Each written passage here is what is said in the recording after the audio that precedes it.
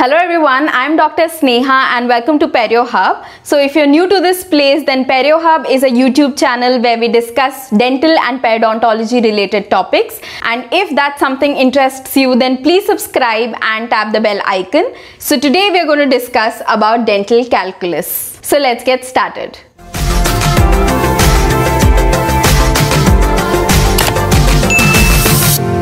So we've spoken about dental plaque and we've spoken about the microorganisms associated with plaque. So when this plaque gets mineralized, it gets hardened, it forms a layer called as the dental calculus. So calculus is a hard deposit that is formed by the mineralization of dental plaque on the surfaces of natural teeth and prostheses. So the first part of the definition is quite clear. It is formed by the mineralization of dental plaque. And the second part of the definition says that it is formed on natural teeth or prostheses. So remember, both plaque as well as calculus is only formed on non-shedding surfaces. So you will not see plaque formation and calculus on the gingiva or the buccal mucosa because these are the shedding surfaces. So the epithelium undergoes constant shedding.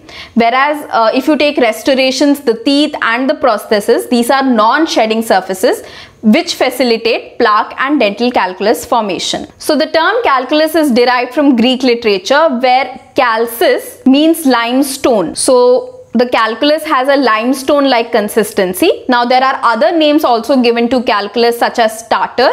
Now this term was given by a German physician named Paracelsus, and other terms such as odontolithiasis and fossilized plaque can also be used for dental calculus. So this is an important MCQ question and it can also be asked in Viva. So just remember these other terms as well. Okay, so now let's talk about Hippocrates. We've spoken about Hippocrates so many times on this channel and today we're going to talk about him in regards to dental calculus. So he was the first person to have spoken about. In fact, he has written about the association of dental calculus with oral diseases, and later on it was Albucasis who basically used certain instruments to remove the dental calculus, and he saw that once the dental calculus was removed by these instruments, the oral diseases subsided. So approximately for 5,000 years, calculus was termed as the primary etiological factor for the initiation and progression of periodontal disease. But later on, studies which was done by Lowe et al. Through the experimental model of gingivitis,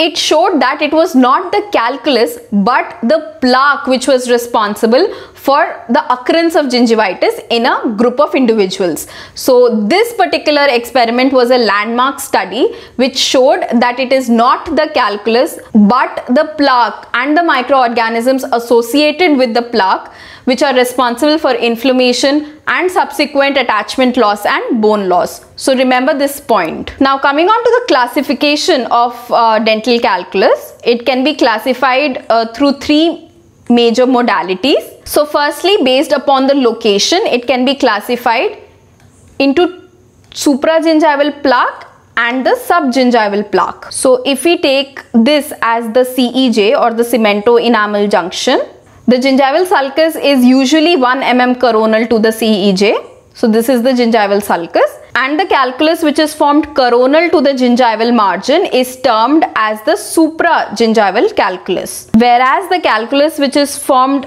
beneath the gingival margin or apical to the gingival margin is termed as the subgingival calculus. So the visibility of supragingival calculus, it is visible to the naked eye, whereas the subgingival calculus cannot be seen. It has to be examined with the help of a probe or through an explorer.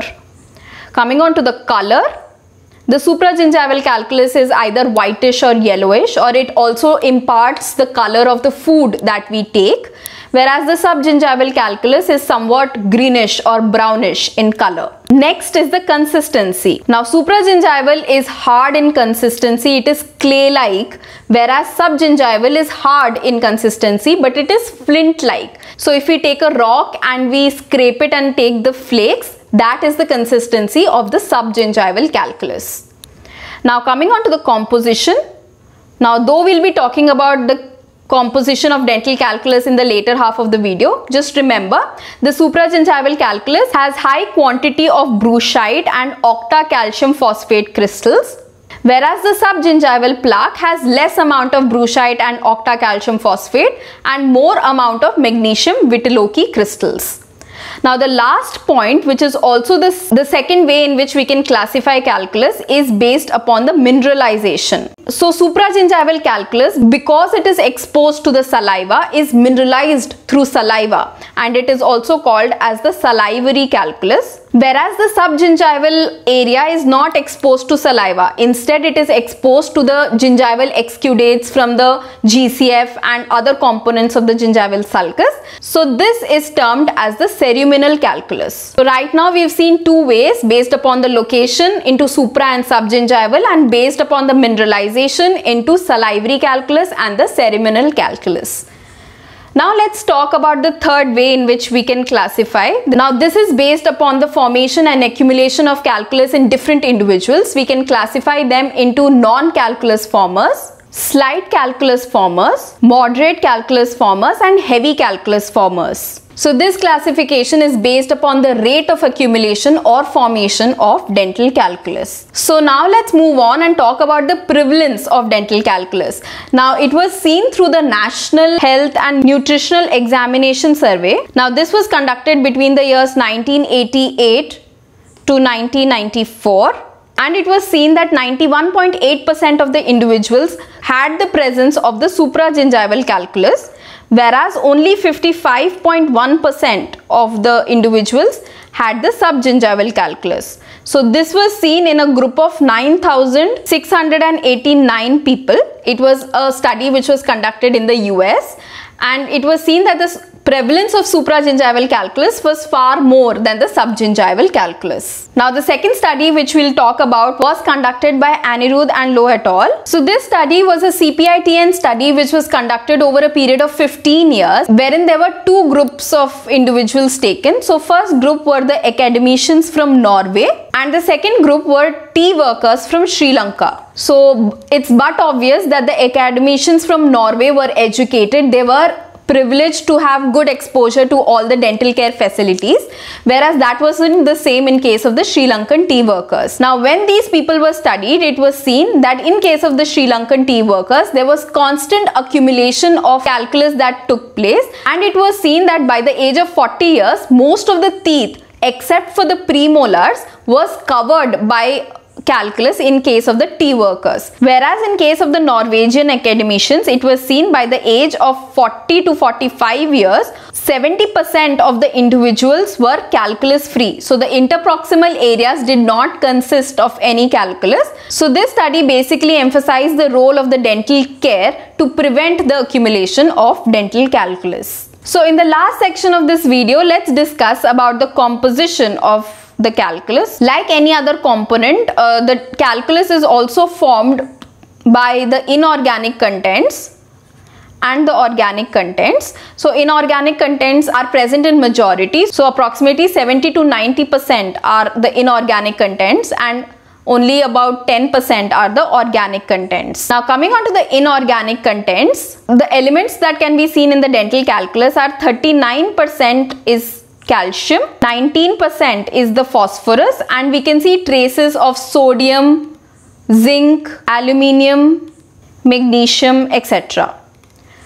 Now if we talk about the components or the molecules, 70% of them are calcium phosphate molecules, 3% are the calcium carbonate molecules, and we can see traces of magnesium phosphate molecules.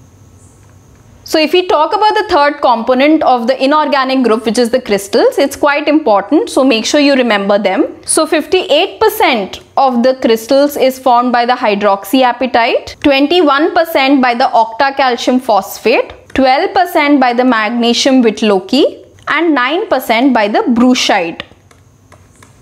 And again, remember, bruchite and octacalcium phosphate are seen in majority in the supragingival calculus, whereas the magnesium vitelloci crystals are seen majority in the subgingival calculus. Now coming on to the organic contents, so it's mainly formed by a complex of proteins and polysaccharides. So here we see approximately 9.1% of carbohydrates. So glucose, galactose, mannose, fructose. So these are the carbohydrates that can be seen. 8.2% are formed by amino acids, and minority, that is traces, 0.2% of lipids can be seen.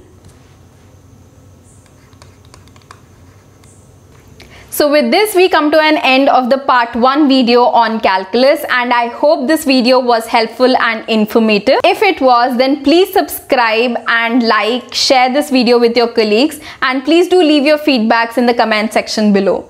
I'll be meeting you very soon with my next video, and until we meet next, take good care of yourself. This is PerioHub signing off.